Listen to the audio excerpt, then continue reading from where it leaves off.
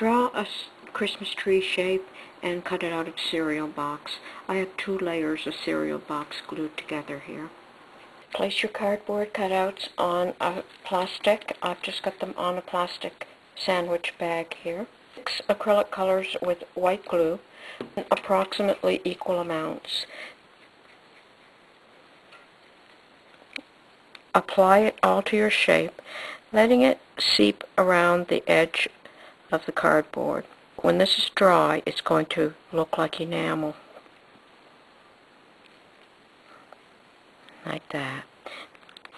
After about 5 minutes or so, when all the excess paint has had a chance to drip off, transfer them to a clean piece of plastic. And when you're doing that, if you see that there are some edges that still show, just spread a little bit of that over. And now comes the hard part. You're going to have to let them set up, and that might take an hour or so. Or if you're impatient like I am, you can use your hair dryer and speed it up with the hair dryer. Okay, so they're fairly dry, and now I'm going to drop my little drops of color on. And I'm still going to use the same paints that I had. So I'll start here. That's perfect. I'm going to do a row of white in between, so I'm going to leave some space here.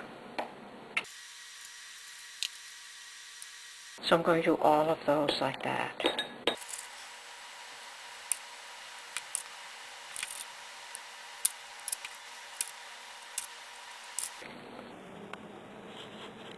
And now I'm going to set those aside to dry.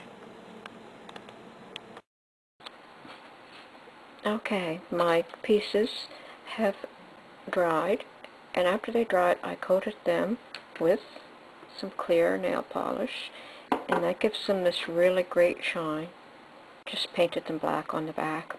But now this looks like enamel. So you could simply poke a hole in the top like I did with this one and add a jump ring, and I just poked a hole with a map tack and just scooched it. But I'm going to show you how to do this wrap with the wire. Okay, so I've cut a piece of 20 gauge wire about 10 inches long, and I made one loop at the end, and then I just turned it just to get myself started. And this is the bottom of the tree, so I'm just going to place this at the bottom of the tree, and I'm going to position it in the center. So now I'm all ready to turn my wire. So I'm going to bend my wire and go right straight across. Now if I just started going straight up, the tree could fall out.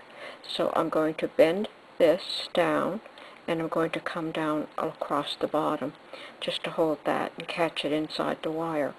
Now if you wanted to, you could place some beads along your wire like I did with this one, but I'm just going to show you the wire wrapping for this time.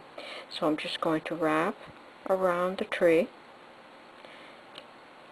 and then I'm going to come out in the back like that.